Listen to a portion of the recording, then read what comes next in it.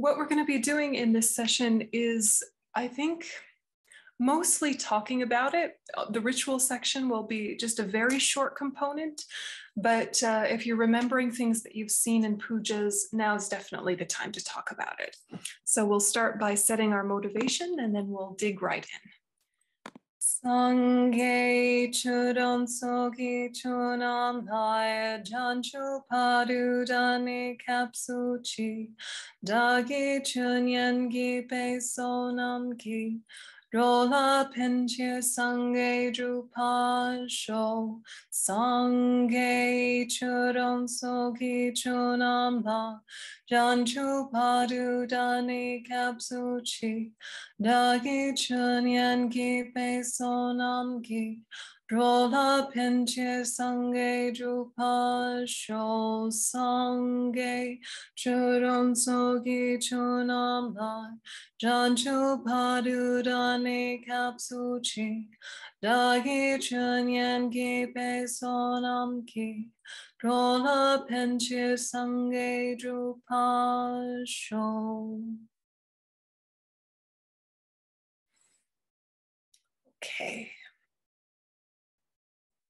So when we went through the Guru Puja and we were looking at basically the elaborated form of the seven limb prayer, an extended version, a deeply connected version, a more elaborate version of the seven limb prayer, a more elaborate version of refuge in bodhicitta, and refuge in bodhicitta with a very tantric thrust, with that connotation of speed and urgency in order to become enlightened quickly for the benefit of all sentient beings. So, it's a long practice by some standards, short by others, but when you were kind of, trying to get your head around the chanting or giving up on the chanting and looking at the English instead, or however you were sort of relating to the practice, were there any points that you feel comfortable sharing, either that were particularly heart connecting or particularly confusing? I was looking at verse 43 through 45, that, for the benefit of the guru, correct? Like the guru doesn't need to be benefited, no. But in order to connect with the guru, we're requesting we're recalling the guru's qualities, right? So it's okay to recall the qualities on all those three sections if you don't have the empowerment. Yeah, it's a good question. And the thing is that there is meaning in the verses that you can access fairly quickly without a huge amount of study and without empowerment, that has significance, has power. And then there's layers of meaning which require empowerment and require commentary. So at the level of which you've already studied, you already have some sense of Dharmakaya, Sambhogakaya, Nirmanakaya, and can relate to the guru as being oneness with those concepts. So the layers that are deeper than that, or the ways in which it gets fleshed out and nuanced when you start to practice highest yoga tantra, is just going to be variations on a theme. It's not going to be a whole radical pivot to something other than what you're already starting to learn about anyway. So as it's written, it's fine to connect with those aspects that you already have familiarity with, and those parts that are confusing, you just put on the shelf and say, I'll come back to those. So that's why even just the headings can have some connection of, the Dharmakaya, the mind of all the Buddhas, one in nature with the guru. The Sambhogakaya, that aspect that's accessible to Arya Bodhisattvas, one in nature with the guru. The Nirmanakaya, that aspect which can manifest in a myriad different forms to teach sentient beings, one in nature with the guru. Even that level of understanding has power, doesn't it? So it's perfectly fine to connect in that way, and it's good to connect in that way. And there will be I love that part. That was a really extraordinary piece. I just have a couple of other really quick questions. Sure. Page 40, the name mantra. His Holiness have that double, there's a double diamond in front of name or mantra recitation. And I think in other versions I've come across of different different pujas, that meant that that was not to be recited, but I didn't see any notes in this particular version. It's optional, but common. So that mantra recitation time where you do His Holiness's name mantra, Lama Zopa Rinpoche's name mantra, Lama Tsongkhapa, it's see it as a blessing and a connection. Or if it's just too weird and it's just not your style, or you're worried that it's the wrong thing and you're generating doubts and obstacles, just do Shakyamuni Buddha's name mantra through that whole section while everyone else is doing other things. Just Tayata Om Muni Muni Mahamuni E Sawa, that whole section. So it's an optional section, but a very common section to be inserted. Yes, and then similarly, my very last question is LC 109. So I know that 110, 111, 112 are different, but 109, it's preparing yourself for the tantric path. And just the way that it was stated, I was like, oh, I don't know, maybe that could be recited if you had that intention at some point. All of it can be recited. Yeah, all of it can be recited. Okay.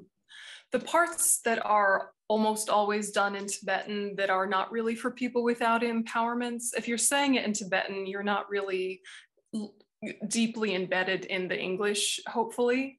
Anything that's read out loud in English is okay for you to read out loud in English and to feel connection with. So your chant leader will hopefully know the difference between the open verses suitable for the general public and the closed verses, which are done in Tibetan in order to not give too much airtime to the concepts that will confuse people.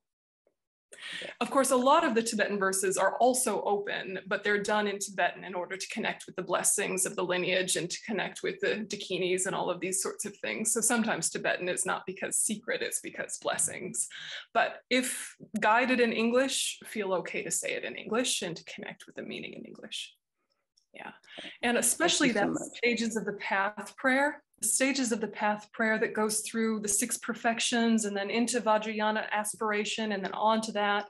Really, that is the part where beginners or intermediate students who don't yet have Tantra should really give their strongest emphasis, because these are the things that you already know. So really, drill down into those sections and really think touching base with the 6 perfections, touching base with aspiration for Tantra, and just really let those things get woken up. It's all your old friends, aspects of 7-point mind training and Tonglen and all that beautiful stuff from Sutra, the perfection vehicle. It really warms the heart to kind of come back to your old friends after you're doing all of this kind of mystical, magical, woo-woo stuff that it's a little bit esoteric.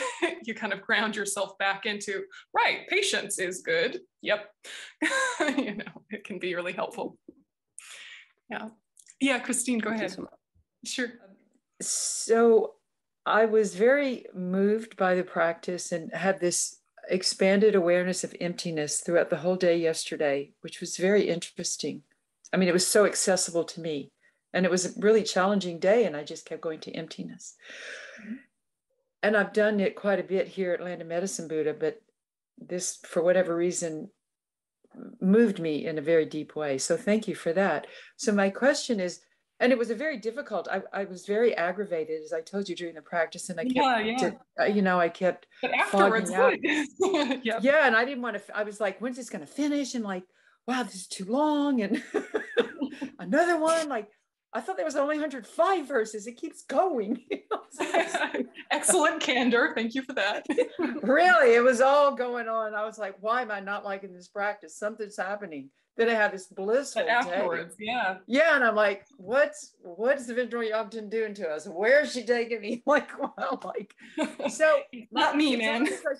It's obvious I should do this practice, and I wanted to know how. I don't know how to do it without Tsog. Is there instruction somewhere to do it without Tsog? Yeah, it just skip the Tsog. It says in the PDF, usually if you're not doing Tsog, skip to verse, yada, yada. I think it'll say that. Okay, yeah. That's fine then. I can follow that. Verse 55 is where the Tsog section starts. So you just go straight through until and stop at verse 54. Okay. And then jump to verse 84. Yep, so. Okay. So you go to the end of verse 54 and then jump. and start again verse 84 to the end. And if you're doing, if I'm do I have to have that altar set up to do it? If I'm not doing Tsog, can I just do it at with my regular altar, my regular water bowls? If you're not doing Tsog, can you see the water bowls? Yes, you need the set of 4 waters. Okay. But, so you need a water bowl setup with the 4 waters, because during that practice you're offering the 4 waters, so you want to have the 4 waters. So you're just regular tantric water bowl setup, just add 2 bowls. Yep, good. Or visualize or add add water or something. Yeah, just something that is acknowledging the 4 waters are happening, and good to go. And then that's all I have to do, and then I can do it at, okay. Yep. Thank you. Yeah, definitely. And as I mentioned yesterday, it's one of Lama Zopa Rinpoche's heart practices. He does it every single day.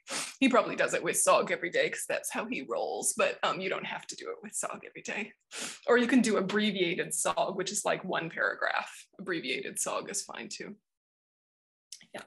So for those of you without highest yoga tantra, I really recommend you do it without Tsog as much as you can. Tsog is the very highest yoga tantra part. Christine has that, so she can do it by herself. But for the rest of us, it's for the rest of you, it's an amazing practice, even divorced from Tsog. So know that. And Tsog is not exclusive to Lama Chopa Guru Puja. There is Tsog in any number of other practices. It's just in our tradition, this is the practice we most regularly plug it into. So that's why we're talking about it. Common prayers and practices. Absolutely. And it was composed by the first Panchen Lama and Losang Chökyi Gyaltsen. And so it's been kind of the heart of many very advanced practitioners' paths for centuries. It's an amazing thing. So no need to reinvent the wheel. It's all there in the Guru Puja. Yeah, it's beautiful. So Amanda had a question yesterday about Mahayana's 4 spheres, which is referenced in the verses of auspiciousness. So I thought I would start with her question and then jump into some other things.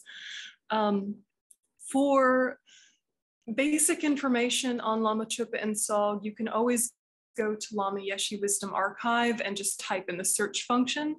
Some of it will be a little bit, kind of out of your lane if you're new to this practice, but it can clarify a lot of things quickly. For those of you that do have highest yoga tantra, there's 2 main texts that are really useful. One is The Union of Bliss and Emptiness by His Holiness the Dalai Lama. And this one is particularly significant because it was teachings requested by Lama Zopa Rinpoche on behalf of our organization. And so there's a really strong karmic connection with us in the FPMT and His Holiness and Lama Zopa and that commentary specifically. So The Union of Bliss and Emptiness. The other one is Manjushri's Innermost Secret. Manjushri's Innermost Secret is a Dechen Ling publication, and it is a very solid, very comprehensive text, and it's by Kanchen Yeshe Gyaltsen, translated by David Gonzalez. So those 2, if you have highest yoga tantra, will hold you in very good stead in terms of your ongoing practice.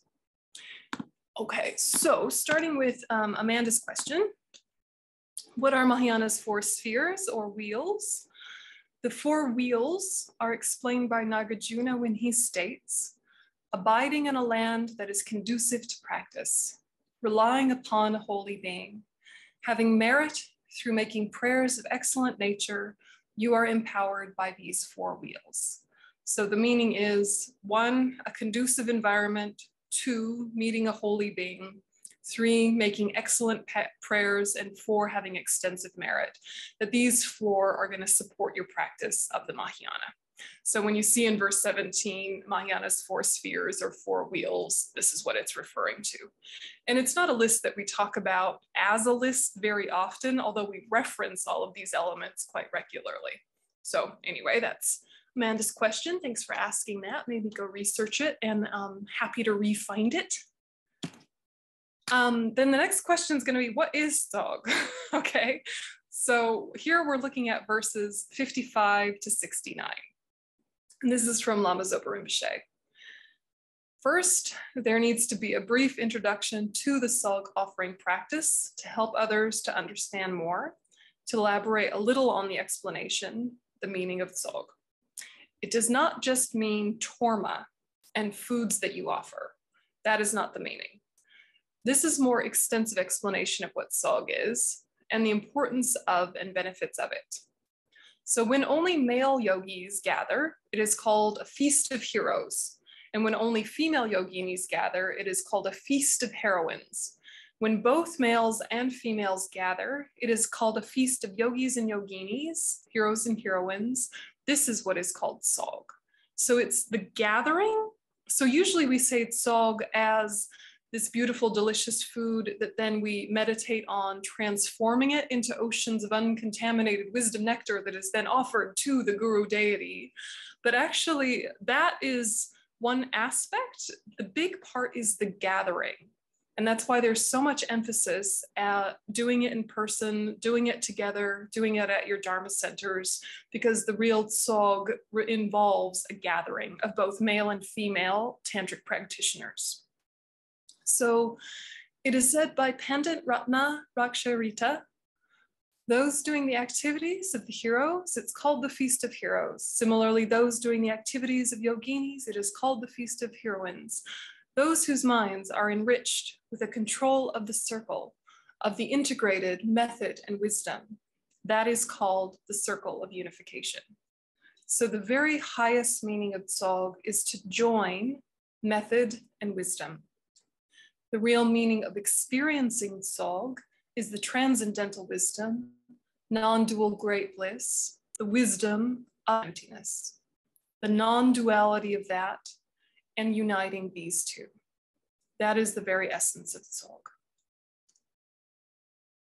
It is the offering of that experience, oneself experiencing it, the male and female heroes and heroines, of which the essence is the guru deity, and oneself also experiencing that as the guru deity. The real meaning of Tsog is integrating method and wisdom, the transcendental wisdom, non-dual bliss and voidness. This is the secret meaning. The need for the actual Tsog substances is to develop the very heart of the Mahayana and Tantric path that brings enlightenment in one brief lifetime of these degenerate times, because it ceases the defilements quickly, including the actual negative imprints left on the mental continuum by the delusions. And it is the quickest way to collect extensive merit, which takes 3 countless great eons on the paramita path to collect and achieve enlightenment. Here, in a brief lifetime of these degenerate times, using the transcendental wisdom of non-dual bliss and voidness to increase this, one needs to enjoy these Tsog substances. So logistically, when is Tsog? It's the 10th and the 25th of the Tibetan month. So not our calendar, 10th and 25th, but the lunar calendar of the Tibetan calendar. And so you can find on the Tibetan calendar the Tsog days. And according to the Haruka root tantra, the best time to do Tsog is the nighttime. So offering extensive food and drink, always do at nighttime. Why? Because it is admired to do at nighttime, always wander at nighttime, and always gather at nighttime. This means that the dakas and dakinis always wander at nighttime and gather at nighttime. The Tibetan 11th month, Galdawa, is a special time for Mother Tantra, a special time for Vajrayogini, and a special month to offer Vajrayogini Tsog. The Tibetan 12th month is a special time for Father Tantra, a special time for Chakrasambhara, and a special month to offer a Chakrasambhara Tsog. Especially in these 2 months, it's very important to offer Tsog. So, much to unpack. Yes, much to unpack. So first of all, dakas and dakinis moving at nighttime, therefore do Tsog at night, is going to be a little bit like, what? Wait, what? But I think we already have some intuitive understanding of this. Sometimes it's called the witching hour, right? Or if you have children or animals, they go a little bit cuckoo around sunset, don't they? Yeah, that kind of like approaching sunset, the kids get all kind of fractious, giggling or fighting. The cats or the dogs will do their zoomies, you know, when they're racing around the house, the zoomies of the cats and dogs. You sometimes feel a little bit energized and awakened and like a second wind, you know, like you got worn out from the day at work, you know, you got home, you put your feet up, you're like, oh, and then somewhere around sunset, you kind of perk up again and maybe you've got another round in you. There's an energetic shift after sunset. And that energetic shift that we all feel is considered to be related to the movement of dakas and dakinis, the movement of these inspiring holy being figures that uplift the mind and support practice. So what a daka and dakini is, I'm going to talk about in a moment. But this time of day in the evening of doing Tsog, it's kind of making the most of that shift that happens naturally each day. Yeah, and then doing it on those 2 days that related to the lunar calendar, I think that we also feel shifts during the month when there's, you know, some sort of transition, some sort of transformation within a lunar cycle. So it's just kind of using the momentum of what happens naturally in alignment with the Earth's rhythms. And the Earth's rhythms, of course, are related to the minds of the beings who inhabit it. And there's a, you know, symbiotic relationship. What created the world, what created the universe, us and our karma, for better and for worse. So there's a relationship. And so somehow synchronizing with that in these tantric practices, it's not like the most important part of the practice, but it's useful. So when we do Lama Chopa Guru Puja without Tsog, often it's done in the morning to kind of launch your day. But when it's done with Tsog, we try and do it after sunset, when you can, yeah, for those reasons. So that's kind of some interesting esoteric stuff to understand, but there it is.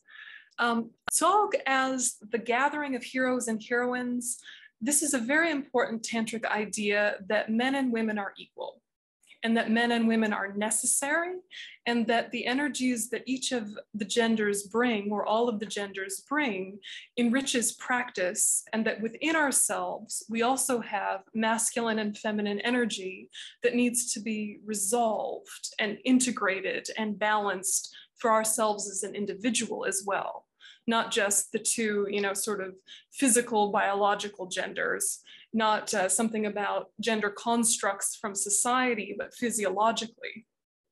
All sorts of stuff about gender in Tantra, which is really interesting. But what it all boils down to is we have a representative of method and a representative of wisdom, and they need to be united within a community and within a practitioner. There are added layers and nuances once you study highest yoga tantra and have those empowerments. But in terms of general knowledge, that's a really lovely thing about Buddhism, is the explicit equality of the genders. So of course, in some societies that Buddhism has entered into, there's a lot of misogyny and problems in terms of gender roles and in terms of balance and all that kind of stuff. That'll happen because of the societies that Buddhism enters into. But Buddhism itself is very equal. So Tantra very much emphasizes this equality and even addresses the potential for inequality by recommending to practitioners particularly elevate and respect women, just to kind of like counter the fact that the tendency of society has been the other way. So Tantra is fundamentally about the equality of the genders and fundamentally about equalizing the gender energies within oneself as an individual. And all of that representing method and wisdom need to be combined. So, you know, if you're a beginning Buddhist and you've learned about the mantra Om Mani Padme Hum, you know that Om Mani Padme Hum is basically saying the path to enlightenment is having compassion with wisdom and wisdom with compassion, and those two united within your heart is what leads to enlightenment. Yes, Om, enlightened body, speech, and mind, Mani, the jewel representing compassion, Padme, the lotus representing wisdom, Hum, may it integrate, may it take hold. This together, this mantra is very much showing us Tantra psychology. And the very basic logic is obvious to us, that wisdom without compassion is cold and intellectual and divorced from lived experiences of suffering sentient beings. That compassion on its own, without wisdom, can become overly identified with suffering and get depressed and fatigued and slip into something that is not compassion. Or it can become too sweet, too enabling, too enmeshed. All sorts of problematic things can happen with compassion without wisdom. So we know these things as adults in the world, but by having one mantra that integrates the two, we're reminding ourselves, may there never be one without the other. So all of these ideas come together in the whole concept of why you need both men and women practitioners present at an assembly of Tsog. So then the substances of Tsog are the delicious, beautiful foods, and then the bala and mandana, which are the tantric substances specific to Tsog in this context. And all of those substances are things to act as a catalyst to transform the mind. So the substances themselves start out as delicious, beautiful food, but through your meditation, they become transformed into oceans of uncontaminated wisdom nectar. How? Why? You think, this is delicious. Oh, deliciousness is empty of inherent existence. Can I hold the knowledge that deliciousness is empty of inherent existence while experiencing deliciousness? I can. I offer that to the guru. And then the guru says, yum, and it comes back to me. That is the very simplified explanation, okay? But it's a beautiful psychology, because having allowed yourself to recognize how much attachment we have to delicious food, allowing ourselves to remember that that craving and grasping is a projection, that it's a symptom of grasping at inherent existence. And by remembering that it's empty of inherent existence, doesn't remove the fact that it's still a condition for pleasure on the tongue. So you hold that, and that is one of the best practices in Buddhism, is to be able to experience attachment without giving in to attachment, to experience pleasure without it being a catalyst for attachment. It's what you do on the sutra path with the 4 close placements of mindfulness, where you're noticing the arising of feeling of pleasant, unpleasant, and neutral, but not letting it turn into attachment, aversion, and indifference. So it's just elevated from the work that you're already starting to do. It's a beautiful way to kind of use all of your senses for the path, rather than all of your senses as being distractions to the path. So the beautiful food is there, but the beautiful food is just a catalyst for a meditative process that you go through. So for people without highest yoga tantra, you can just think beautiful, blissful food, which is empty of inherent existence, I offer to the guru deity. For people with highest yoga tantra, the guru deity means something more and deeper and more merged and integrated with your own practice. But without highest yoga tantra, you can still have that thought of method and wisdom combined in this offering to the guru deity. Are you following me, or have I lost you in my words? Too many words. It's okay. We've been doing the practice of Lama Chopa with Tsog for the center for the past 2 years online, and we don't have a community of Dakisan. We don't have the heroes and heroines. It's mostly women in the entire 2 years. There have only been two occasions when there has been a man in the room. So is that not really a proper offering of Tsog, or? It's better than nothing, absolutely better than nothing. And of course, in the tantric monasteries and nunneries, we have the same problem. It's either all men or all women, right?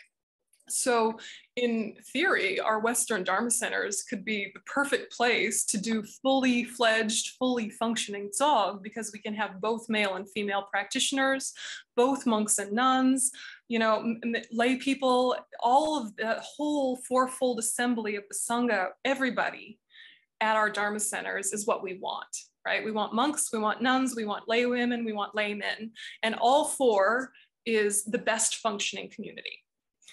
of course, it's not going to always happen. So anybody that is more than just you by yourself is great. Yeah. And even just you by yourself is also great. But Tsog, to be like fully qualified Tsog, absolutely needs both men and women. Yeah.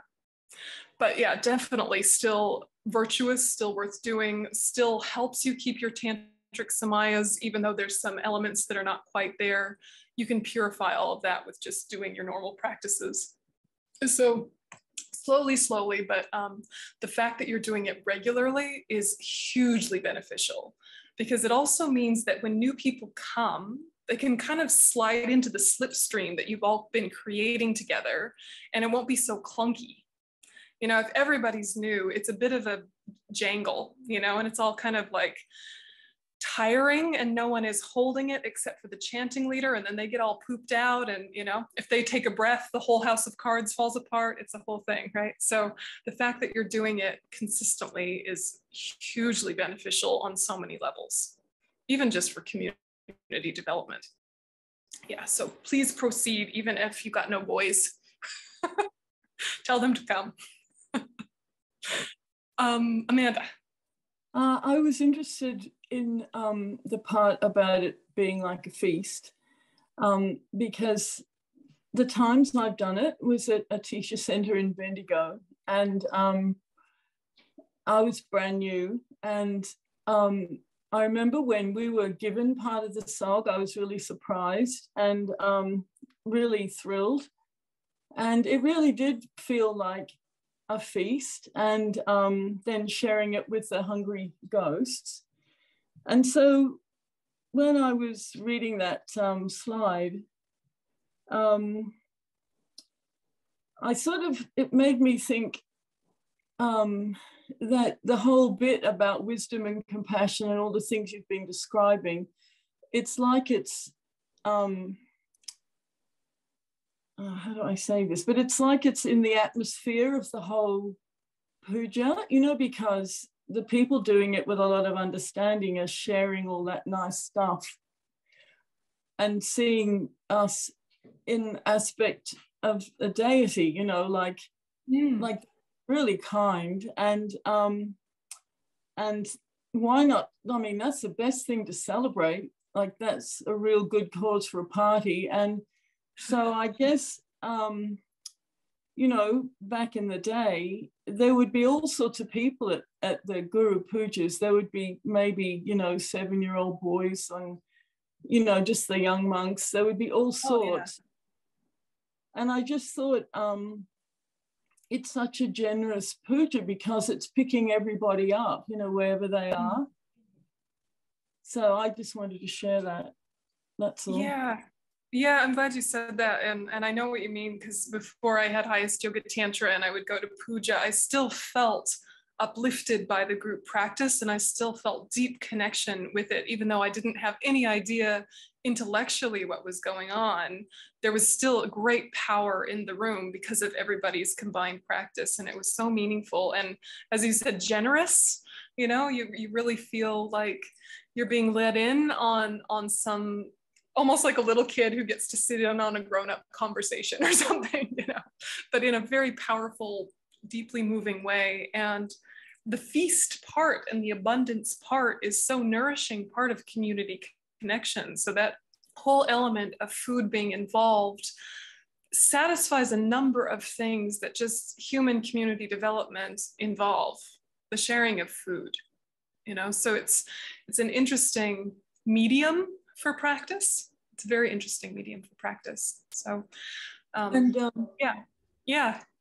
Sorry to butt in there, but I think one of the feelings I got was a feeling of being enveloped, and not as individually me, but just I felt enveloped and accepted, and that's really what the Buddha's teaching, isn't it? That we all have Buddha nature, we're all accepted. So just in the whole dynamic of it and the sincerity of the senior monks, you know, you can just pick up on that, and it shows you how, you know, like these ideas, how they the point of it is to be experienced and felt, you know, and given out. You know, it's not just that we read it and think it and everything, but that someone, a stranger, can just walk in and feel it, and then and it waters their imprints and gets them into the flow of it. Absolutely. I felt so very grateful, you know, and then that made me want to engage more. So exactly. Yeah, no, it's a huge thing, and I'm really glad that you said that, because especially if you've never experienced it in a great big group, you know, I'm picturing you there in the Bendigo Gampa or even in the Great Stupa, you know, and it's a big, huge group, and you are just like, you know, in a state, you know, it's an interesting, transformative, transcendental, like amazing state that you get into.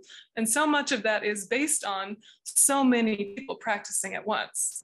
So you can get it going with a small group, but it's so much easier the bigger it gets. You know, so for some things, the bigger it gets, the more unwieldy it gets. But for Guru Puja Tsog, the bigger it gets, the better it gets, you know, if you got a good sound system. You know, so it's one of these things where the more bodies, the better. And as Dharma centers, and I know a lot of you are in leadership positions in Dharma centers, however you can make it a community experience where on either side of it, there's community stuff for connection, chatting, asking questions, people saying, I don't know about that part, we need a class on that, you know, and just that kind of really dynamic community casual conversation. Like before Tsog, putting it in the newsletter, we're all organizing the Tsog. We need people to help make it beautiful on the altar. And then afterwards, we need people to help clean up. But you also get to drink all the extra chai, and you also get to snack on the Tsog while you clean up and chat, you know, so it's fun cleanup. Come on, guys, you know, and just ways that you can anchor it on either end of the practice to meet those more worldly human needs that help nourish beginner practitioners, so that the parts that are more confusing and esoteric in the middle of it aren't off-putting enough for them not to come back. Because some people have amazing imprints, and the first time they're like, yep, I'm going to this every single time forever and ever. And some people are like, what? Right? And everything in between. So as much as you can meet the multi-level layers of needs of sentient things, I think the better. And some of my best friendships came from preparing for pujas and cleaning up after pujas. Some of my best friends were made that way. So it's fun. So, okay, so more bits about the Tsog section. So this verses 55 through 67, this is where we're blessing and offering the Tsog itself. And there's references throughout these practices of dutsi or nectar. And this is kind of the broader category where sometimes we're talking about Tsog as becoming nectar, sometimes other things are nectar, but the concept of nectar is an interesting one. So I thought to just take this opportunity to tell you about that as well.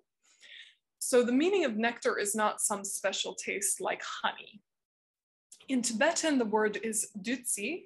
Du is mara, and tsi is medicine. So here, du is ordinary appearance and ordinary concepts, delusions, negative imprints, defilements. Tsi means medicine. The ultimate medicine is the transcendental wisdom of non-dual bliss and voidness, which is like an atom bomb to cut through those delusions, which are the maras. Right, so we talk about Mara like a demon, or like the demon that tempted Buddha right before his enlightenment, but we're talking about delusions. So this is the medicine that cuts through delusions. So one has to think of the meaning of nectar, dutsi, the transcendental wisdom of non-dual bliss and voidness. By taking that nectar, you generate that experience within you.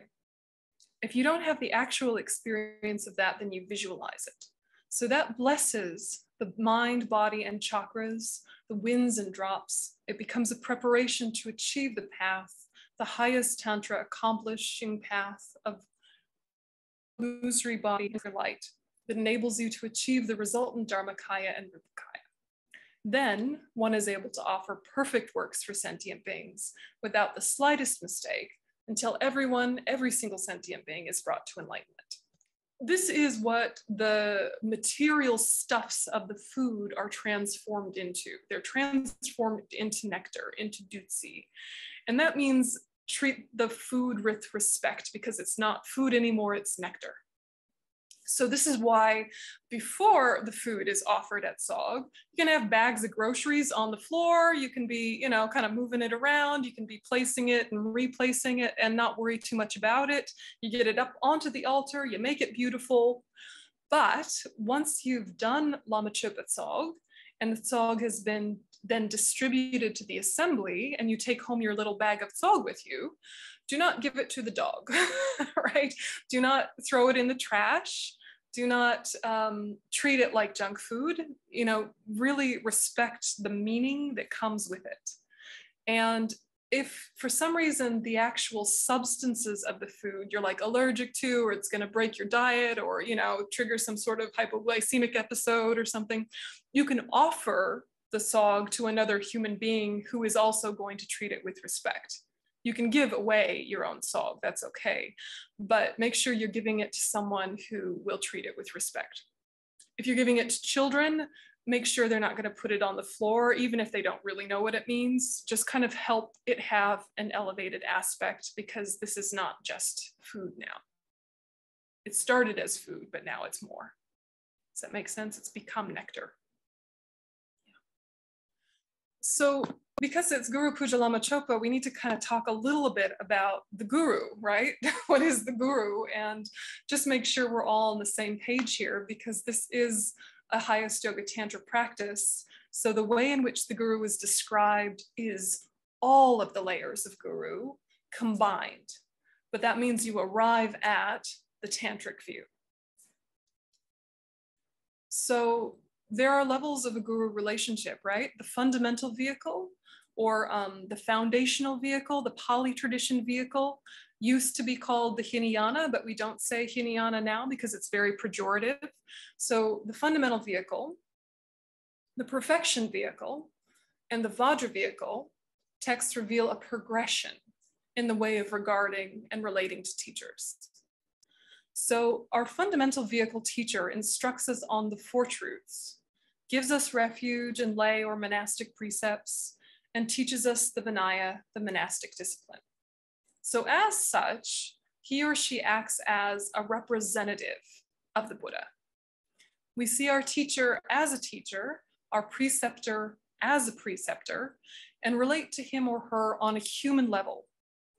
We regard him as a wise elder, a senior practitioner from whom we can learn. So this is where we start out at, even in the Lam Rim, although in the Lam Rim, we're already starting to elevate this relationship. But on the fundamental vehicle level, the guru is like a mentor, right? They're like a spiritual friend.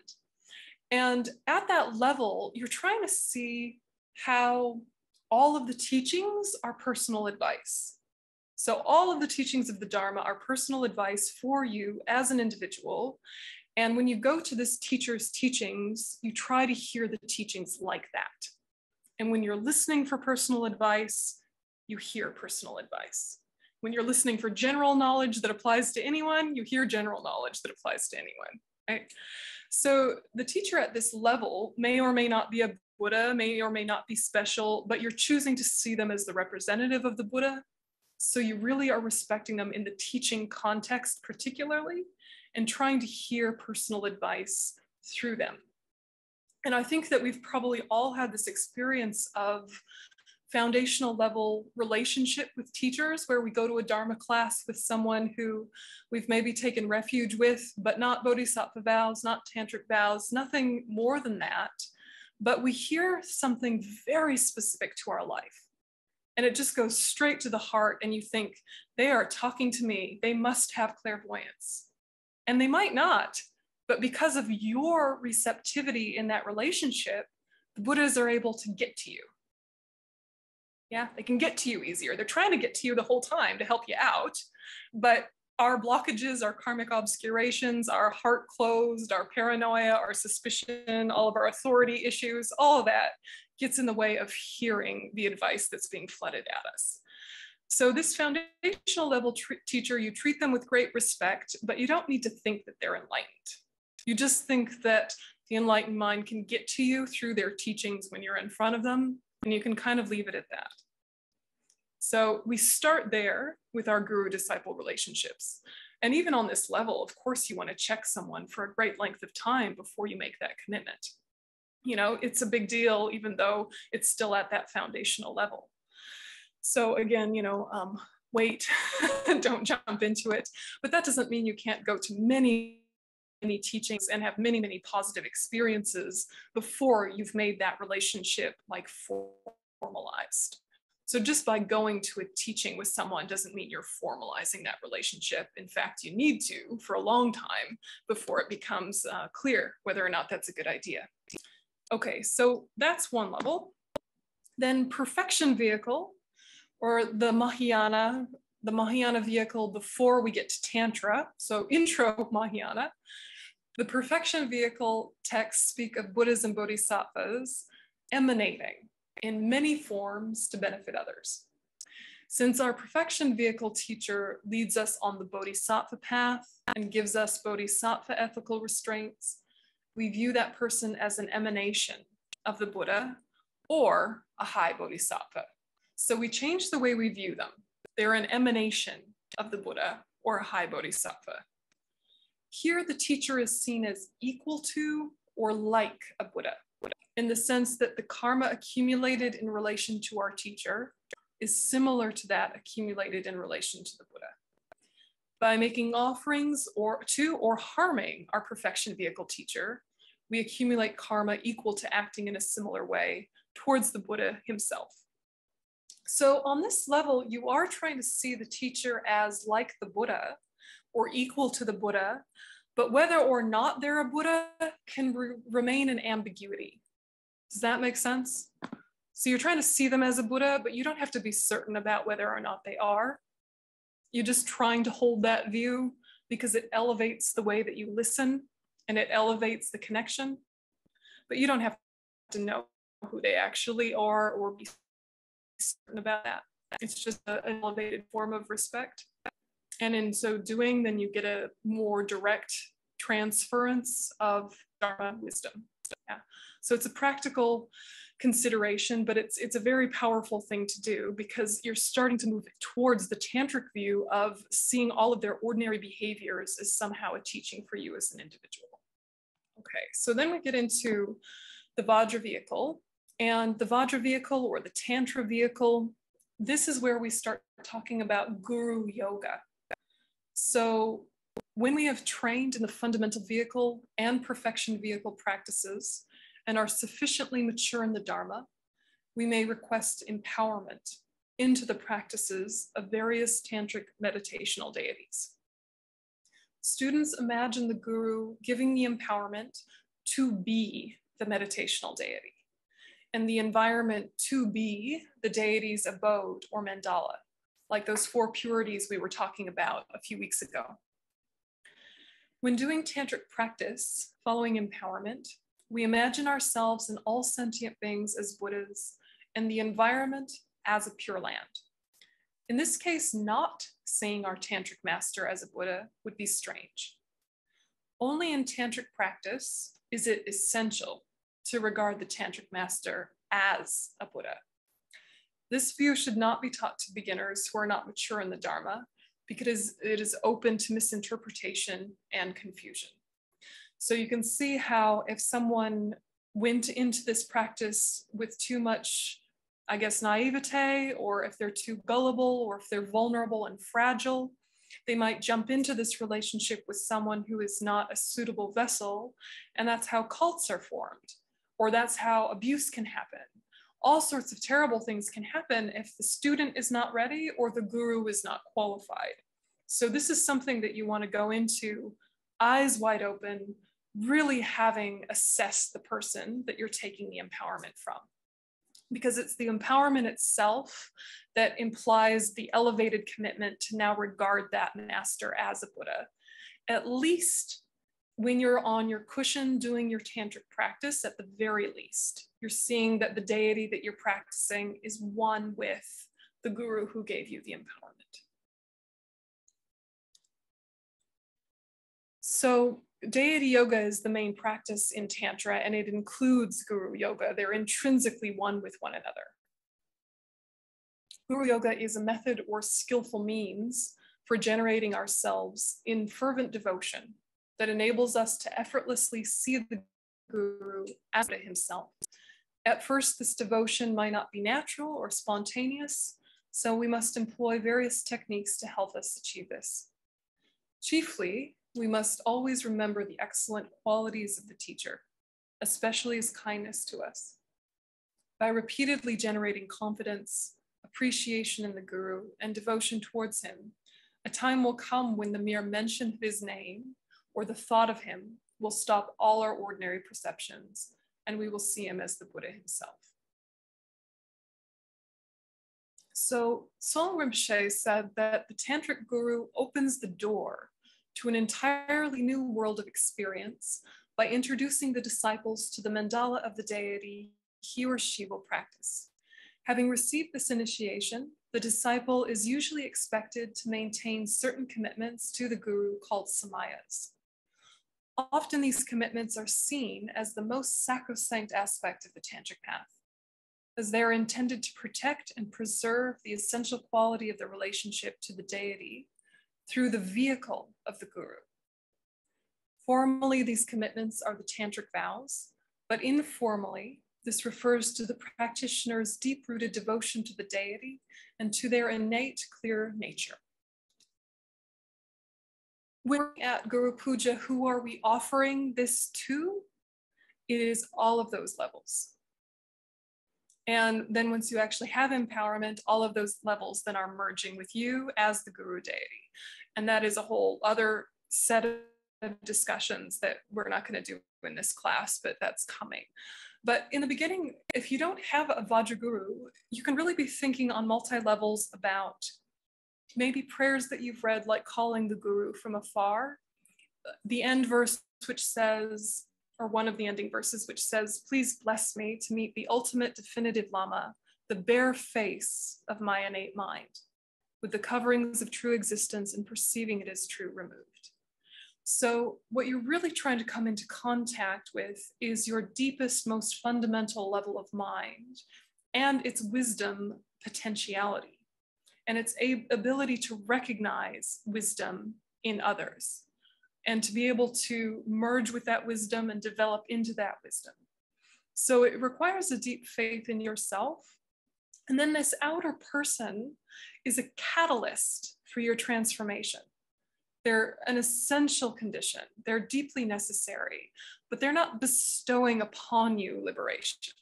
Yeah, they're not sprinkling you with pixie dust and making you into a Buddha, but the relationship with them is very fundamental to your progress. So there's a lot of ways to look at this. And, you know, one of these days we should do a good levels of the guru class in and of itself. But when you're doing Tsog, really think that you are offering to all levels of guru, even if you yourself don't yet have all levels of guru. Does that make sense? Okay. So what I'm gonna do is we'll have a break and then I'll lead the Tsog section, which includes blessing and offering the Tsog, the distribution of the Tsog, and the offering of the remaining Tsog. And I'm just gonna go through it, and I won't have my camera on, but at some point I'm gonna have to leave the room and take the remaining Tsog outside. So when there is a pause, that is what's happening. And then after that, we'll have like a 5-minute stretch, and then we'll talk about those remaining sections. Okay, so 10-minute break, and then we'll come back and do Tsog itself.